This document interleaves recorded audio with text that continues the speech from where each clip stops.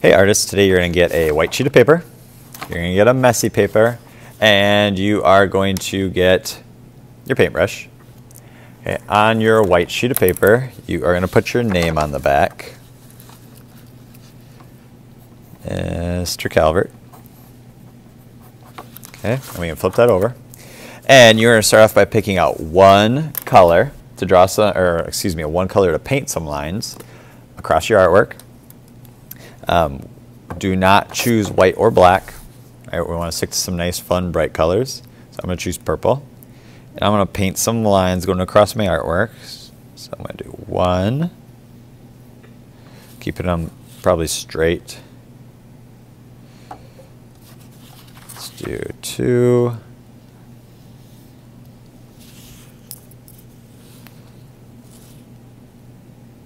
Three.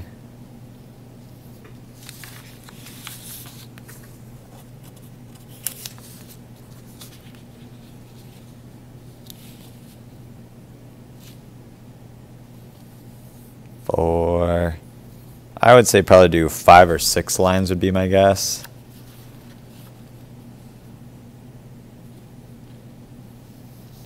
5. So I'm going to do 5, it looks like. If you want to do a 6th one, that's fine. When you are done with your color, please make sure to bounce it on the bottom of your water bowl. Go bounce, bounce, bounce, bounce, bounce, bounce, bounce. And then give it a couple wipes on your sponge. Remember, this paint doesn't like water. Wipe, wipe, wipe. Okay, so bounce, bounce, bounce, wipe, wipe, wipe. Now I can take out another color, and I'm going to work on filling in these different shapes that I have now. So I'm going to carefully paint them in, not to mix, so be really careful around the edges of your shapes.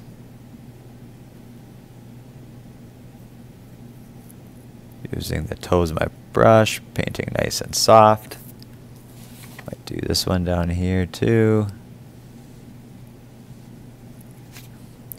Bounce, bounce, bounce, bounce, bounce on the bottom of my water bowl. Wipe, wipe, wipe, even though you can't see it. And I can switch colors again.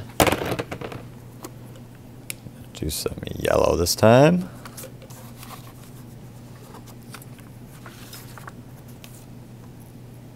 I typically start by outlining my shape first, and then I can fill it in like this.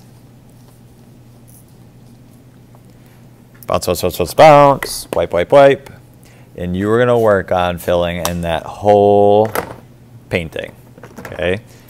After you have your whole artwork painted, it's going to go in the drying rack.